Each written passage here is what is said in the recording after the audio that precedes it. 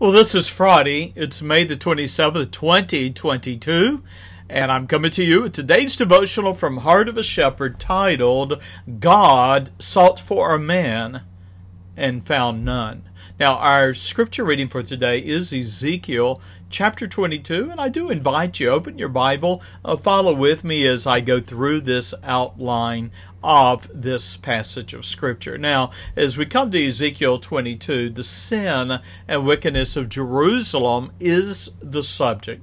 And I am left, after studying this passage, and asking myself, how could one nation, given the favor of the Lord like none other, sink to the depths of sin and depravity we find in this chapter? Indeed, it is both frightening and convicting when you realize how Judah's sins parallels the sins of the 21st century, and I'm thinking specifically of these United States. In fact, as I read and studied Ezekiel 22, I was moved to sadness. I found myself sorrowing not only for Israel and history past, but for my own day and nation. You read the passage and see if you do not come away feeling the same. Now, we find in verses 1 through 22 of Ezekiel 22 what I'm describing as an indictment of Jerusalem and her citizens. For instance, consider today's scripture begins in verses 1 and 2 with the Lord summoning his prophet Ezekiel to serve as his prosecutor and asking the prophet, "Son of man, wilt thou judge? Will you denounce? Will you pass judgment? Wilt thou judge the bloody, murderous city?" Well, the Lord went on and answered his question in verse 2 and said, "Yea, thou shalt show her, Jerusalem, all her abominations." Now, as the prosecutor of Jerusalem, Ezekiel was to charge the people of that city with two crimes. The first crime was that of violence, for we read in verses 4 and 5, it was the city that sheddeth blood. And the second was idolatry, for the people had rejected the Lord and made idols. Well, the consequences of Jerusalem's sins were fourfold, and you find those in verses 4 and 5. The Lord declared the people to be, first of all, guilty. Secondly, they were defiled. Thirdly, they were worthy of death. And then fourthly, they had become a reproach even unto the heathen nations, who, we read, mocked the nation. Well, there are 12 national sins that we find recorded in verses 6 through 12. And if you'll notice, the egregious nature of Jerusalem's sins were declared boldly by the Lord through his prophet. For instance, let's consider them, verses 6 through 12. They had become a murderous, abusive people. Their sons and daughters dishonored their parents, verse 7. They oppressed the helpless and those who were foreigners, non-Hebrews, as well as orphans and widows. They despised those that were holy, or things that were holy. And then in verse 8, they desecrated the Sabbath, that is, the Lord's day. In verse 9, they slandered and were grossly immoral. In verse 10, they had committed incest with their fathers. In verse 11, adultery with those who were not their wives. Verse 11, their families were scandalously incestuous. And then finally in verse 12, men bribed to kill and charged exorbitant interest and blackmailed others for gain. Well, we have in verses 12 through 22 then God's judgment. He's named the sins. Now here's the judgment. Jerusalem's wickedness was summed up in verse 12. They had forsaken and I quote, forgotten the Lord, and therefore their sins demanded his judgment. In verse 13, we read that the Lord clapped his hands at the people in disgust, for they provoked him to anger with their fraudulent gain. Jerusalem and Judah, once a powerful and valiant people, had become a weak nation of cowardice people in verse 14. The Lord had determined he would scatter his people among the nations of the world and declare he would consume their wickedness in his wrath in verse 15. Now all this was done that the people might confess and acknowledge him as the Lord.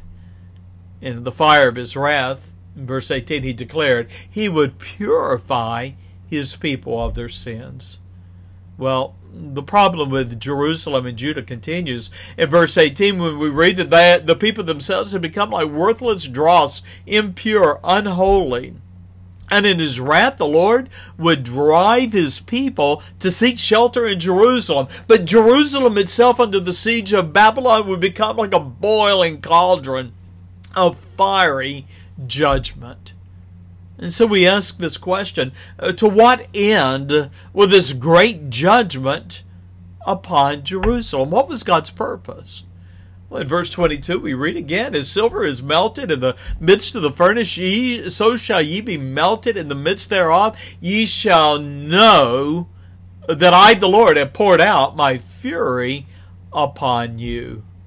You'll notice in the balance of the scripture today, verses 23 through 31, the indictment of Jerusalem's leaders. You see, the leaders had failed the people. And already in verse 23, the Lord was withholding the rain, which would cause thirst and famine. We read in verse 25, King Zedekiah and his court had become like ravenous lions, devouring the people, robbing them by corrupt means, whose violence and wars had made many widows, in verse 25. While the priest, the spiritual leaders of Jerusalem, had violated the laws and commandments and desecrated the temple with idols and sacrifices. In verse 26, they had failed to sanctify that which was holy, and they did not keep the Sabbaths. Well, the political leaders, we read in verse 27 that like the king, they had become ravenous wolves and shedding the blood of the innocent to increase their dishonest gain. Well, there were false prophets in that day, even as there are false preachers in our day. And these false prophets were in the midst of the people, and we read that they dabbed the sins of the people with untempered mortar. The word there is they whitewashed the sins of the nation.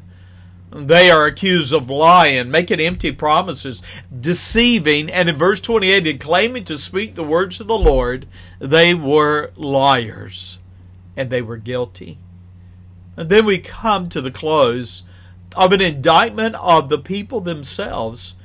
They were, like their leaders, guilty of extortion, guilty of theft, guilty of oppressing the poor and the needy and treating unjustly the non-Jewish people, the strangers in their midst. And so we ask the questions as we close. Was there any hope for Jerusalem?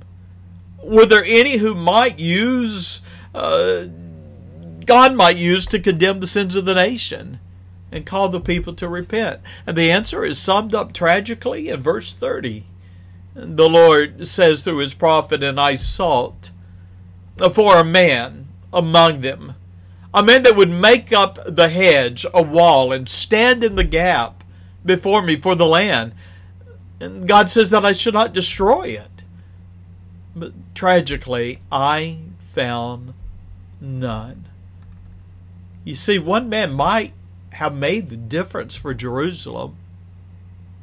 But we know that the king, the leaders, the people had already rejected him. They scorned the prophet Jeremiah, who was a contemporary of Ezekiel.